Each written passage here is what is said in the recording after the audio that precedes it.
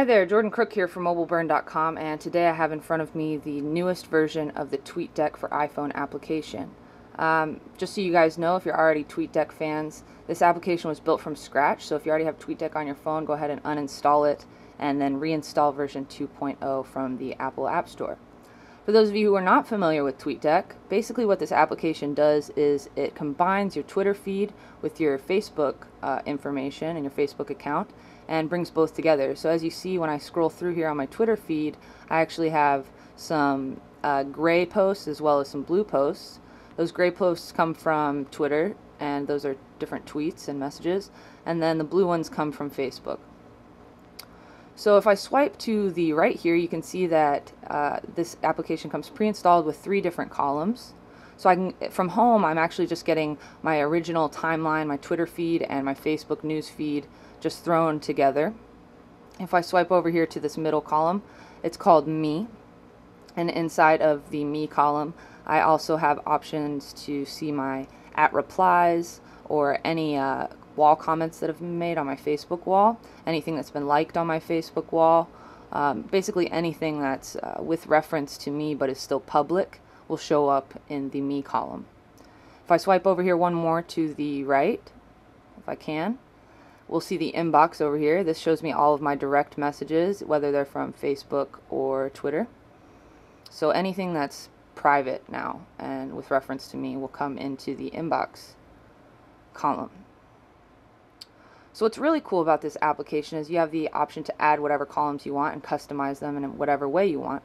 And you can also have more than one Twitter account on here. I forgot to mention that. So if I have my personal and work Twitter accounts, I can add both, and then I can also add my Facebook account and merge all 3.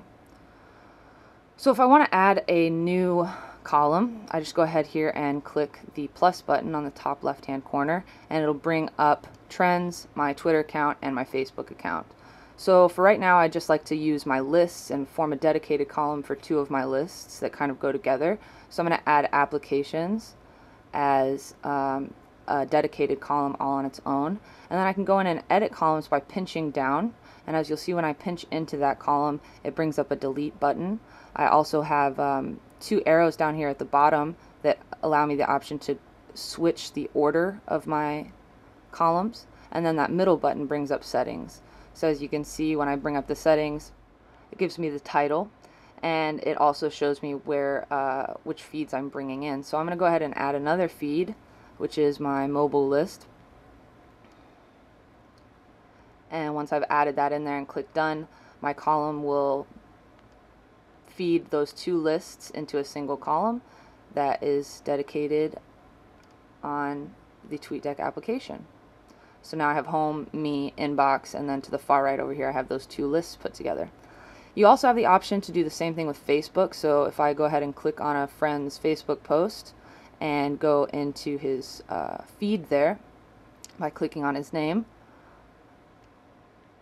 I can press the add button on the top right, and I'll have an entire column just dedicated to this person's Facebook wall.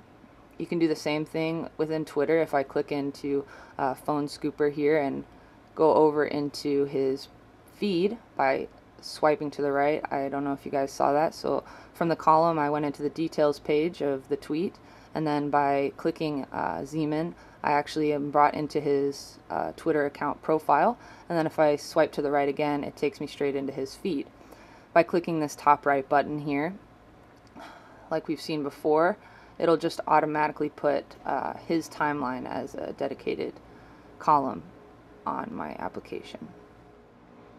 So our customizable columns aren't only limited to people's timelines or Facebook walls or even our own lists, but we can actually go ahead and add a wall, or a column that is just dedicated to trends. So I can actually search my own trends and pick one, or I can just choose a trend, click add, and I have another page there set up. So most of our actions are the same here in TweetDeck as on Twitter for desktop. We can still do all the same things concerning Twitter.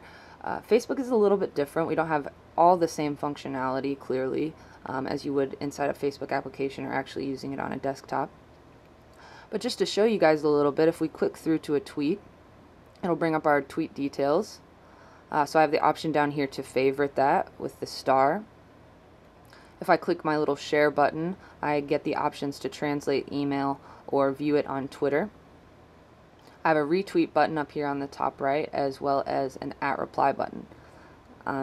So one thing that's worth noting is that this application's commands here are all dependent on whichever column that you're in.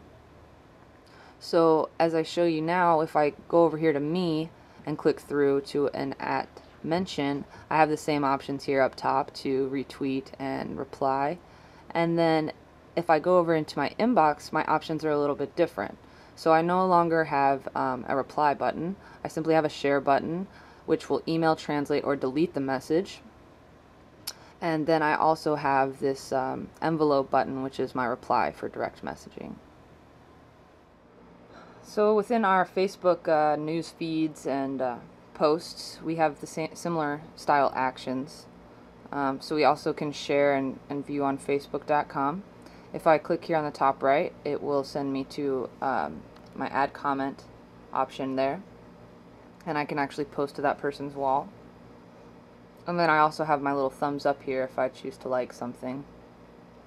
As you saw here for a glimpse there in the me column, when you click on an tweet that has any form of conversation with it, if you just wait a moment, as you see down there on the bottom, it says we're still loading the conversation. Right here it's saying there was an error loading the conversation. This is the first glitch that I've seen with this application, so I'm having a feeling that we're having a little first day bugs going on here. But if I try to find another one, there we go. It brought down the conversation immediately, and you can see the entire thread for this tweet here by going up and down. So composing messages is really easy too. If I go ahead and click that top right hand button here, it will bring up my compose page. And from there we have our options to add media, geotag, and then we also have this cool autofill option. So if I just want to write something directly to someone, I can go ahead and choose to add them through that little yellow bar that comes up, and it just kind of lays out my followers for me so that I don't have to remember every single person's Twitter handle. Then if I want to add some media, I have the option to take a photo or add it from my media library. And we'll just go ahead and throw a picture in there. So as you can see, it added here my media. I have my @reply, and I can just type a little text in there just for the fun of it and press send. And I think that one thing worth noting is when I click through to a tweet and bring up the details, we still have all of our favorites and retweets and stuff like that, but then when someone actually brings in a link and it clicks through, it goes to Safari. There are other applications that have their own form of showing you like link content without using the phone's browser, but this actually brings me into Safari, and that gives me the option to switch over to landscape mode. And I feel like that's really important when it comes to reading content on Twitter, especially when you're on your phone. I almost try to read everything in landscape just because it's bigger and you can digest things more quickly and easily. As I said before, you need to uninstall your old TweetDeck and reinstall this, or just install this new version. Overall, this is TweetDeck version 2.0 for the iPhone, and I'm Jordan Crook for MobileBurn.com. Thanks. Bye.